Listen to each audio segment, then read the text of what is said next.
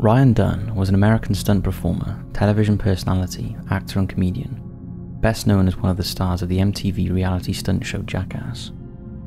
On June 20th, 2011, 34-year-old Ryan posted this photo to his Twitter account of himself and Zachary Hartwell drinking at a bar with another friend.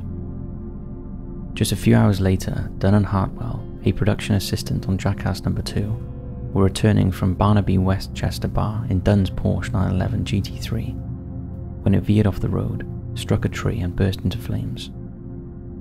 Both Dunn and 29-year-old Hartwell were killed instantly. Dunn, who had had previous charges for drunk driving, was revealed to be the driver of the car, and tests showed that he was more than over twice the state's legal alcohol limit for driving. He was also driving at speeds between 132 and 140 miles per hour in a 55 miles per hour zone.